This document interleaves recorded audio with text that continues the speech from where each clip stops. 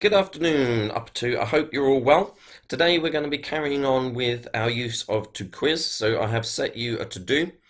You are going to be designing a science quiz today, and this time it's for your class. And I want you to look at the different question types, because the different types of question will fit different types of question you wish to ask. Then you're going to share what you have done. I want at least 5 questions minimum. Share what you have done on the class blog that I have set up. If you didn't share last week's work with me, please could you do that as well?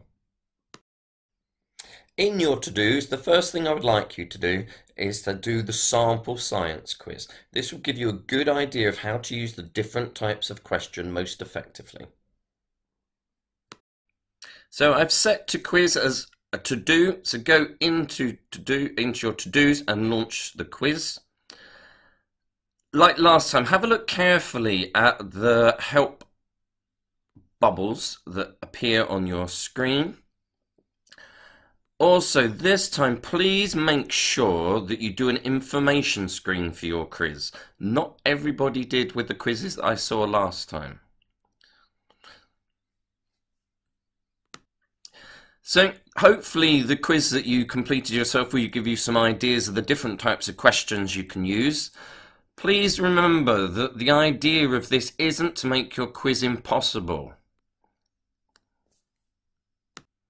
To share work, in the top left corner where you've got the 3 lines, if you notice, it is the symbol that is the globe, well, and also the bit that says share. So please make sure you share it to the blog that I have set up, which is called something like Upper 2 Science Quizzes.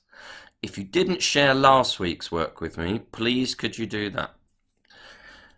Enjoy and think carefully about your question types and the type of questions you want to do. Remember, nobody enjoys doing a quiz that is too hard or too easy. So set a variety of different types of questions and different complexities of the questions.